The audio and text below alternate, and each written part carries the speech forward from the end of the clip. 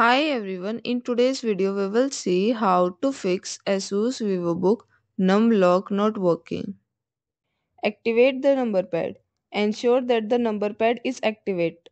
Tap on the number pad icon located at the top right corner of the touchpad for 1 second.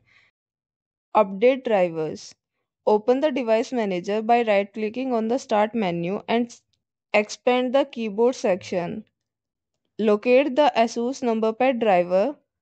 Right-click on it and select Update Driver. Disable the filter key.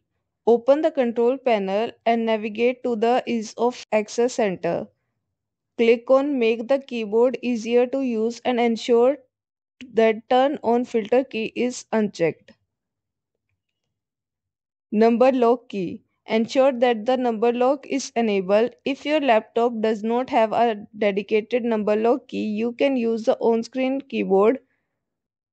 Thank you for watching. Like this video and subscribe to our channel.